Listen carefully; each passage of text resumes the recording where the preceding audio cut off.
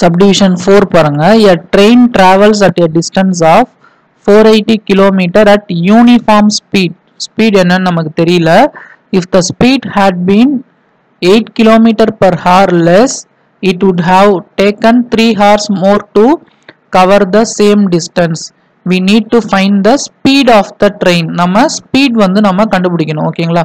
So ஒரு train வந்து பார்த்தீங்கன்னா some distance வந்து கவர் பண்ணுது. ஓகேங்களா? ஸோ ஒரு ட்ரெயின் வந்து எவ்வளோ டிஸ்டன்ஸ் கவர் பண்ணுது அப்படின்னா 480 கிலோமீட்டர். ஓகேங்களா?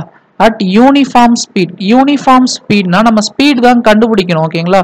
ஸோ அதனால நம்ம என்ன பண்ணுறேன் அப்படின்னா நான் ஸ்பீடை வந்து let speed of the train வந்து எக்ஸ் கிலோமீட்டர் பர் ஹார் அப்படின்னு எடுத்துக்க போகிறேன். ஸோ யூனிஃபார்ம் ஸ்பீடில் போகுது. இப்போ எனக்கு ஆகிற டைம் வந்து T1 அப்படின்னு எடுத்துக்கிறேன். If speed had been 8 km per hour less, இப்போ என்ன ஆகுது அப்படின்னா ஸ்பீட் வந்து ஒரு 8 km per hour குறையுது. இதுல இருந்து ஒரு 8 km per hour குறையுது. ஓகேங்களா? அதே டிஸ்டன்ஸ் தான் போகுது, ஆனா 8 km per hour வந்து குறையுது. அப்ப ஸ்பீட் வந்து நார்மல் ஸ்பீட்ல இருந்து 8 குறைச்சிருங்க. ஓகேங்களா? ஸோ 8 km per hour குறைச்சிட்டிங்க அப்படின்னா இப்போ டைம் வந்து நான் T2 எடுத்துக்கிறேன். Then it would have been taken 3 hours more to cover the same distance. இப்போ என்ன நடக்குது அப்படின்னா முன்னாடி ஆகிற டைமை விட இப்போ டைம் வந்து 3 hours அதிகமாகுது. அப்போ T2 வந்து பார்த்தீங்கன்னா T1 விட 3 hours அதிகமாகுது. ஏன்னா இங்க ஸ்பீடு குறையுது. ஸ்பீடும் டைமும் இன்வெர்ஸ்லி ப்ரொபோர்ஷனலா இருக்கும்.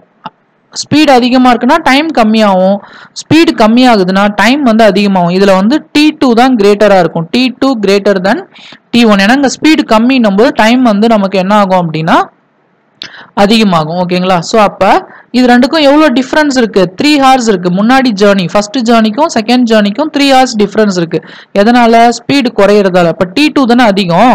அப்போ T2ல இருந்து T1 சப்ராக்ட் பண்ணிட்டீங்கன்னா உங்களுக்கு 3 hours வரும். ஏன்னா முன்னாடி இருந்ததை விட இப்போ 3 hours அதிகமானதால இதோட டிஃபரன்ஸ் வந்து 3 hours இருக்கும். ஓகேங்களா?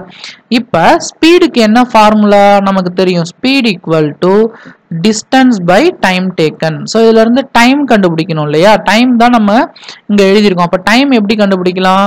டைமை இங்க கொண்டு போயிடுங்க. அப்போ speed into time equal to distance. இதுல இருந்து டைம் வேணும்னா ஸ்பீட் அங்க எடுத்துட்டு வந்துருங்க. Distance by speed. இதுதான் டைமுக்கான ஃபார்முலா. இப்போ T2. இப்போ நான் T2 எழுதுறதுக்கு டிஸ்டன்ஸ் எவ்வளோ? 480 கிலோமீட்டர் மைனஸ் T2 டைமுக்கு எவ்வளோ ஸ்பீட் ஆகுது? ஸ்பீட் என்ன? X minus 8 minus T1. T1னா time 1. இந்த டைம்ல டிஸ்டன்ஸ் எவ்வளோ? டிஸ்டன்ஸ் வந்து சேஞ்ச் ஆகல, அதே டிஸ்டன்ஸ் தான். Divided by speed. இப்போ ஸ்பீட் என்ன? எக்ஸ்.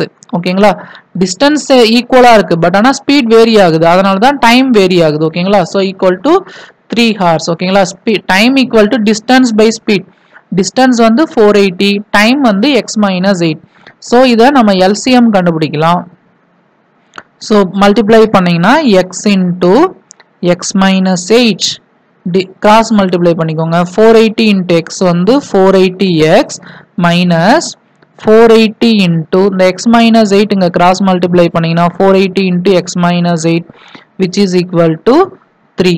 அப்போ 480x மைனஸ் 480 இங்கேயும் வந்து 480 எக்ஸையும் மல்டிப்ளை பண்ணீங்கன்னா 480 into X 480x minus into minus வந்து பிளஸ் 480 இன்ட்டு 8 வரும். ஓகேங்களா? 480 இன்ட்டு 8 டிவைடட் பை இங்கே மல்டிப்ளை பண்ணுங்க. X into X X square minus X into 8 8x which is equal to 3. இப்போ இந்த 480x வந்து பார்த்தீங்கன்னா கேன்சல் ஆயிடுச்சு. இப்போ ரிமைனிங் இருக்கிறத எழுதுங்க. 480 into 8 மல்டிப்ளை பண்ணீங்கன்னா 3840 வரும். Divided by X square minus 8x equal to 3. இது இந்த பக்கம் எடுத்துட்டு போயிடுங்க. அப்போ 3840 equal to 3 into X square minus 8x. இந்த 3 இந்த பக்கம் எடுத்துட்டு வந்துடுங்க. 3840 divided by 3 equal to x square minus 8x. So 1 3 is 3, 1 3 is 3. இங்க 8ல 2 3s are 6, remaining 2, 8 3s are 24, 1280. 1280 equal to x square minus 8x. So இது இந்த பக்கம் எடுத்துட்டு வந்தீங்கன்னா மைனஸ் ஆயிடும். So 0 equal to x square minus 8x plus இந்த பக்கம் வந்ததுன்னா minus 1280. So இதான் வந்து பார்த்தீங்கன்னா required quadratic equation. இதில் xன்றது என்ன அப்படின்னா speed of the train. ஓகேங்களா. ஸோ ஸ்பீட் வந்து கிலோமீட்டர் per hourல இருக்கு. ஓகேங்களா. ஸோ அவங்க ஈக்குவேஷன் ஃப்ரேம் பண்ணுறது வரைக்கும் கேட்கறதால இது வரைக்கும் போட்டிங்கன்னா போதும். ஓகேங்களா.